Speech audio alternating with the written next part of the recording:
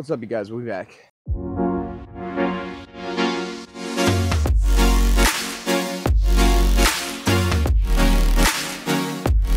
What's going on, you guys? We back. We got another rapid disc review for you. Sorry, it's been a minute. I hope you guys have been enjoying the little shorts I've been putting out. We're going to be getting right back into the rapid disc reviews a couple times a week like we've been doing. So today we've got the Latitude 64 Strive we're going to be taking a look at today. It's a 13.5 -1.3. This thing feels a little flippier than those numbers, I will admit. When you look at this thing and hold this thing, it feels really thin, low profile, like a flippy driver. And the parting line, I mean, the wing on this thing is almost touching the bottom of the disc. See, I don't know if you can see that, but that parting line is really low.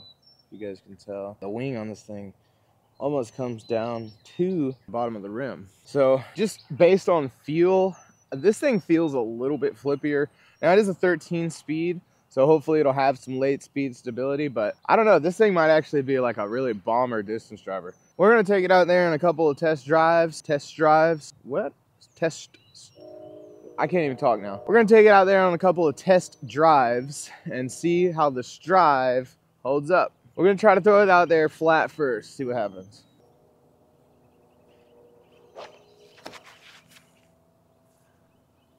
Wow.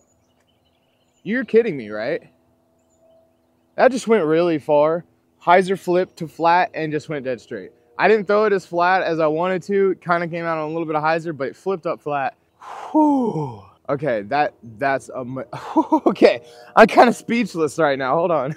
I'm kind of blown away right now by that thing. I really liked how it flipped up to flat. It didn't get a lot of drift left to right. Just went super straight like a laser beam. I mean, if I had a 400-foot tunnel shot, that's what I'd want to throw right there. That's exactly the shot that you want to throw on that kind of shot. Wow, what a beautiful, beautiful flight that is. Huh, excited about that. We're gonna throw it on some turnovers and see if it wants to burn over on us or not. See if we can't get it to flex out right in front of that tree and then maybe go around it. See how it does.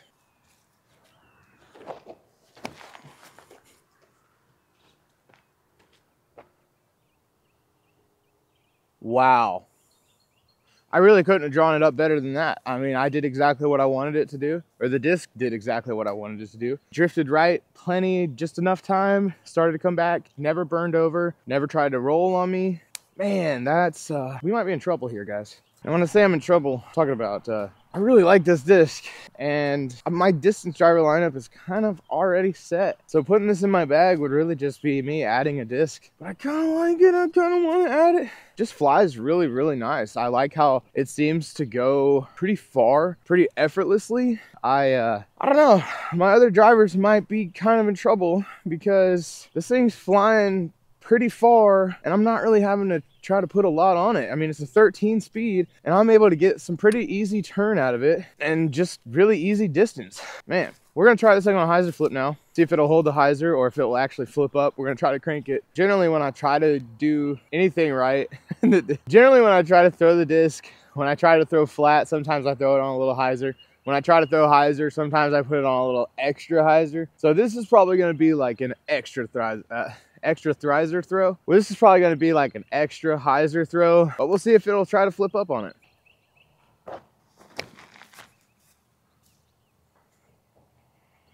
Kind of baby flipped up, actually. I really just kind of threw that little nose up, but it kind of did flip up even on that. I liked that hyzer flip shot.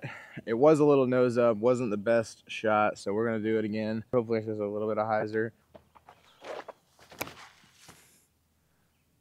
Wow.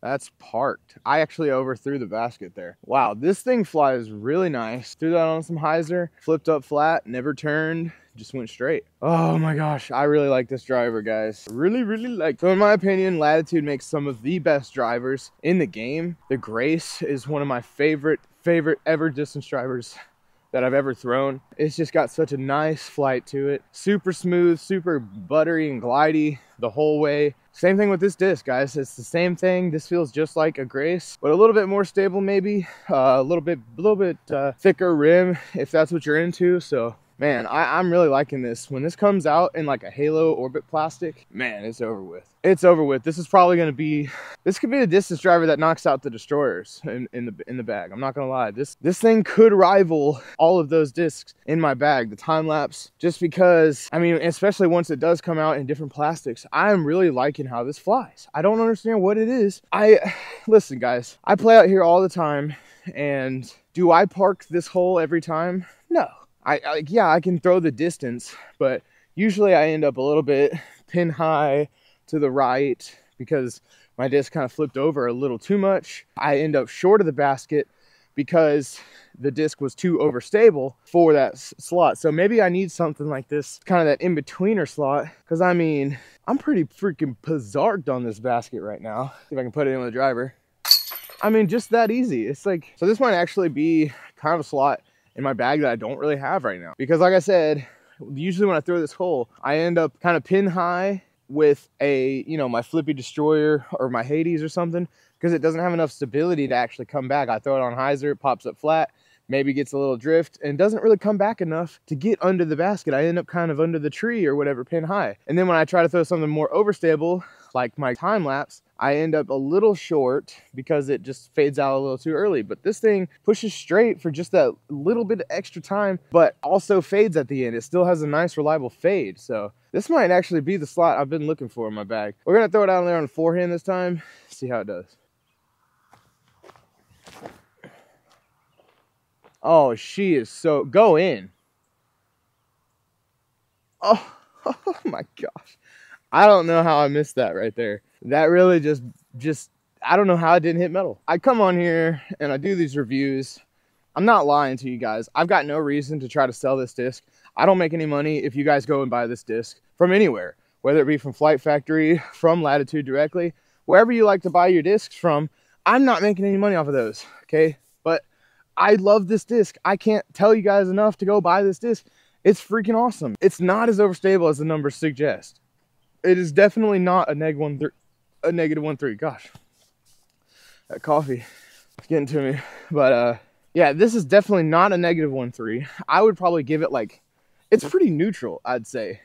Maybe a -1.2, maybe even a -1.1. It's pretty neutral, guys. It really doesn't have a lot of turn. It doesn't have a lot of like super hard dumpy fade at the end either. It's kind of just goes straight. It's kind of neutral. Whether I throw it flat, hyzer, it just goes. It really just freaking goes. I don't know how else to explain it. See if we can't do something cool. Made it through.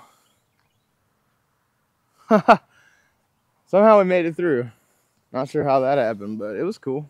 All right, guys, that's gonna wrap it up for this video. I hope you guys enjoyed it. I really had fun with this disc, a lot more than I expected. I'm probably gonna throw it in the bag for a little bit just to play around with and see how it does.